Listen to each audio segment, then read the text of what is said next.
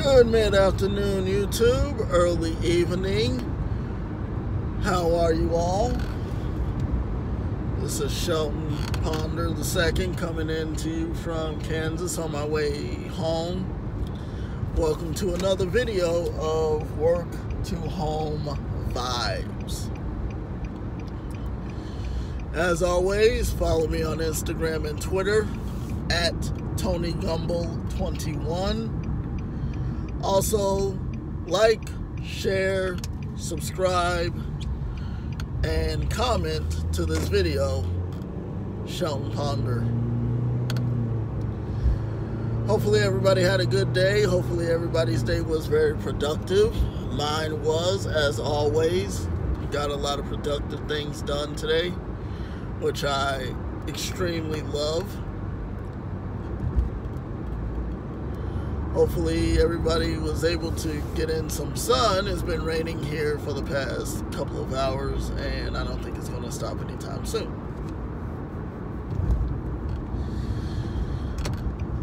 All right, well, there are a lot of things going on in the sports world today. I want to talk about something that happened over the weekend. Well, actually, two stories that happened over the weekend. Is the quarterback situation. Now, this video is going to be titled Nick Saban and Doug Pederson, I'm calling you all out.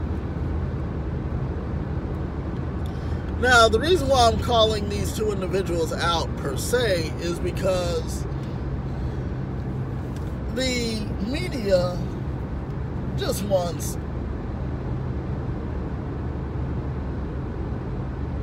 is just trying to do their job. That's all they're trying to do. They want to answer because they want to report what's going to happen. Now, as a sports fanatic, the way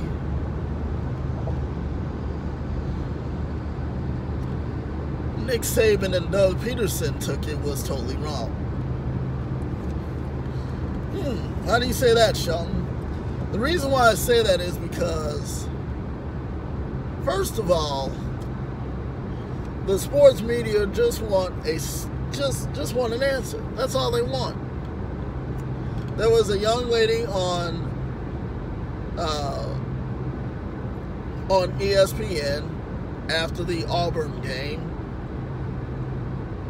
after the Auburn-Washington State game, that asked Nick Saban, I think her name was Maria, I'm not sure what her last name was. Anyway, that's not important. Anyway, Maria, I forgot her last name. She asked Nick Saban a question like, why did he bench his quarterback? Because both quarterbacks were really, really good. Both quarterbacks are really, really good. And he said, well, he did it because so-and-so and so-and-so, and why is she asking that ridiculous question? All right, let's examine this. Let's examine this. She wanted to know, as well as everybody else, why did he bench his quarterback?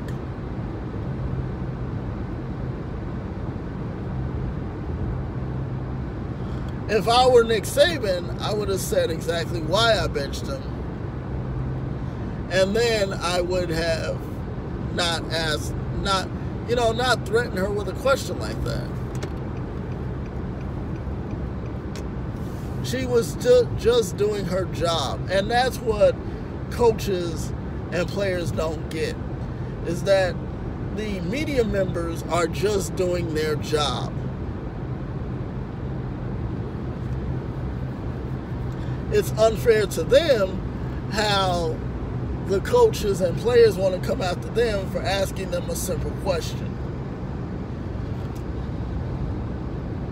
I'll take it back to 2006 when the Bears played the Arizona Cardinals.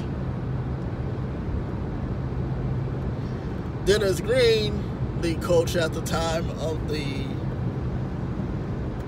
the coach at the time of the Arizona Cardinals, they lost the lead to the Bears in the fourth quarter. Now, what he said was really awkward because he said that's who we thought they were. They're who we thought they were.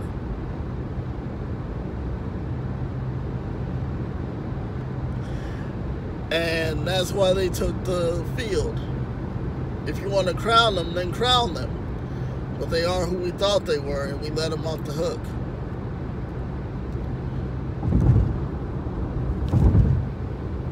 Was that really necessary? No, it wasn't.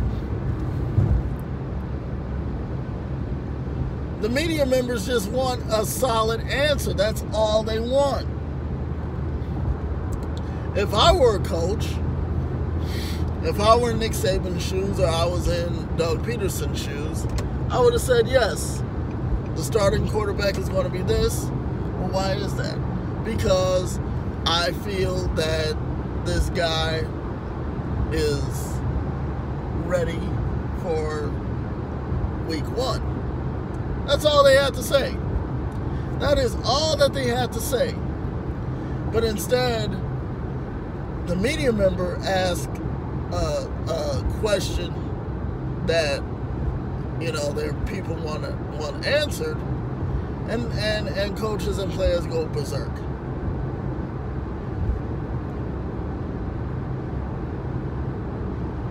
Nick Saban and Doug Pederson, I'm calling you guys out. You should know that people want a story. Why not play along and give them a story?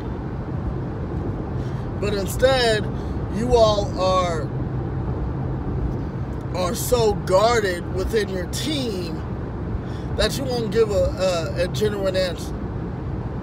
You don't want to give a genuine answer. Why?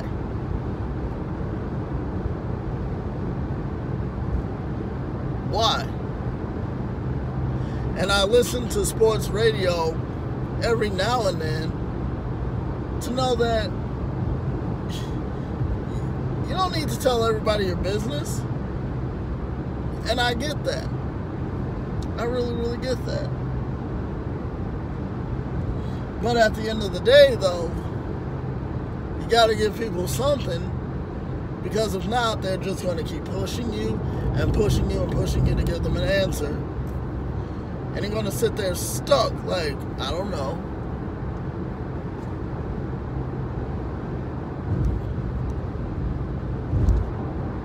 Now, Nick Saban was wrong for doing that. I know a lot of people are going to say, well, he wasn't wrong. He was just giving... Listen, I don't care.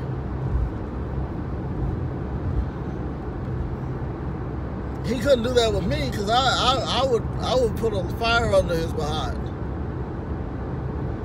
If I were her, I would say, well, why are you acting like this? I just want a serious answer. That's what I would have told him. Like, look, if you're going to act this way towards me, then why did I, But for him to get mad at someone for asking him a genuine question is asinine. It is truly asinine. Did she deserve it? No. And then he comes and apologizes. Look, there will be no hard feelings between me and him. I just won't interview him ever again.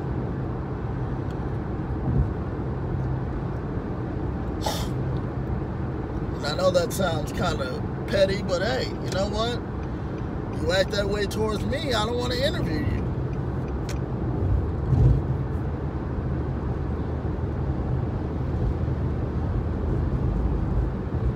See how it really feels.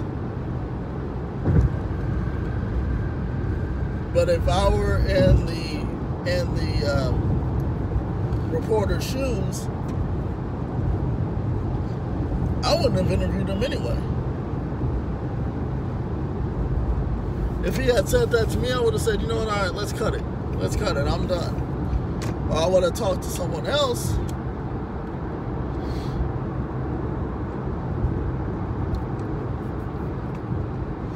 But reporters are people too. Reporters are people too. And how dare a well-known coach, like Nick Saban come after a reporter like that? She didn't do anything to him. She just, like I said, she just asked him a question about his quarterback situation. That's it. That's all. He goes off the deep end and says, well, why would you ask me a question like that? I just wanted to know, you idiot.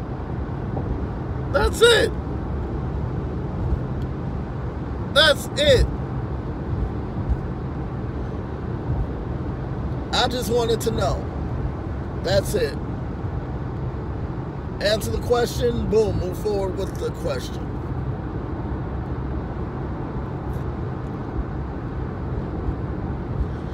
Doesn't make any sense. And with the Doug Pederson situation, the reason why I'm calling him out is because he wasn't truthful. He wasn't honest.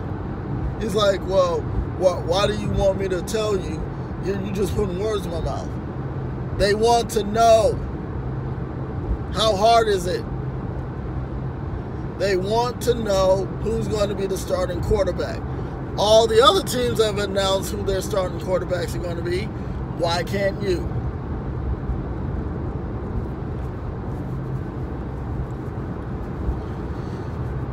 And it was obvious who it was going to be. It was going to be Nick Foles.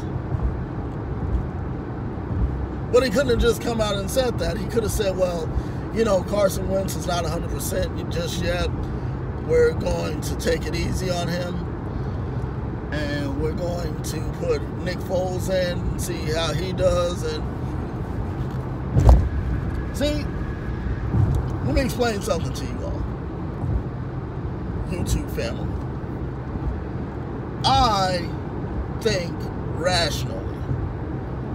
I think strategically, which means that I think on the basis of, okay, I wouldn't give away as much, and I wouldn't give away the information that they give away. Okay, and I know that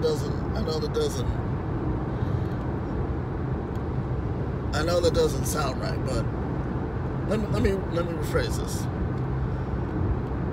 If a person were to ask me a question about a certain player or who was going to start week 1, I would have said Nick Foles is our starting quarterback. Carson Wentz has still not been cleared. Any updates, we will notify you. That's all he had to say. But instead, he wanted to jump down the reporters' throats like Nick Saban did. Say all this mess about, oh, well, why are you putting words in my mouth? Nobody's putting words in your mouth.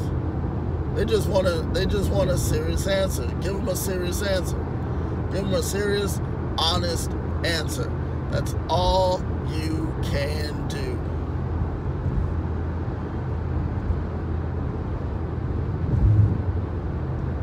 That's all you can do. Give a serious answer. Guess what? Boom. You give a serious answer. There you have it.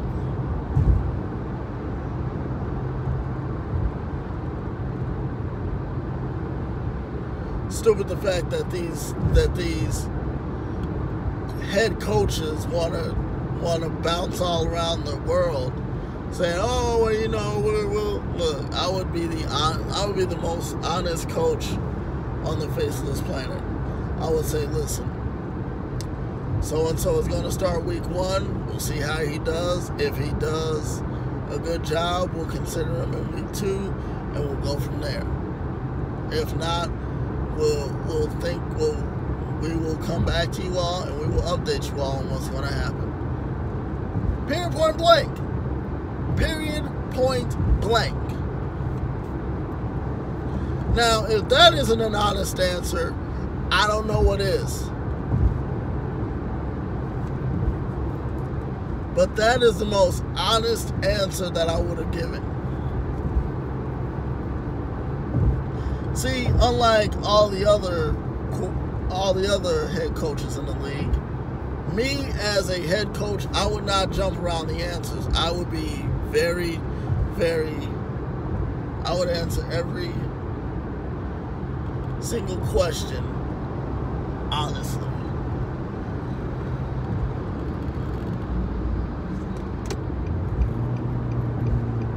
I would answer every single question honestly.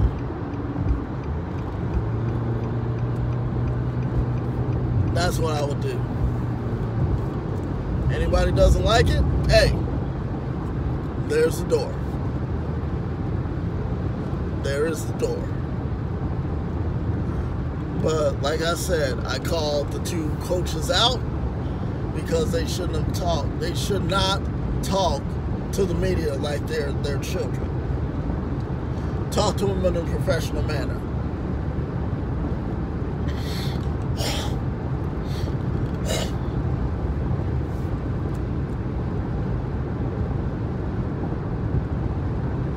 Talk to the media like they are professionals. Don't talk to them like kids.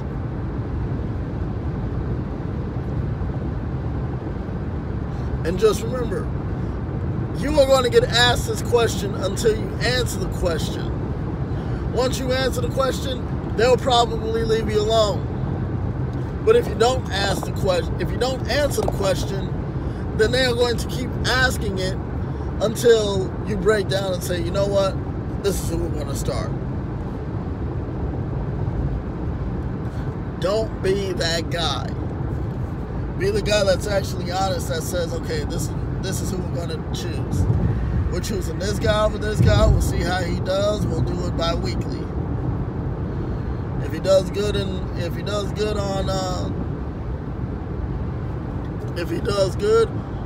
week 1, we'll see how he does week 2. So on and so forth.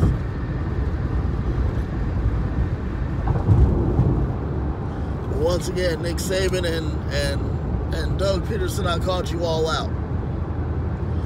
Anybody that likes this video, hit it with a thumbs up. If you don't like this video, hit it with a thumbs down. If you have comments, go ahead and comment. Follow me on Instagram and Twitter at TonyGumbo21. Follow me here on like, share, subscribe, and comment to me here on YouTube, Sheldon Palmer. I'm going to end it. As always, live your life the way you want to live it, not the way someone else wants you to live it. Doug Pederson, Nick Saban, I just called you out. The question is, what are you going to do about it? I'm Sheldon Ponder, and I'll see you in the next video. Take care.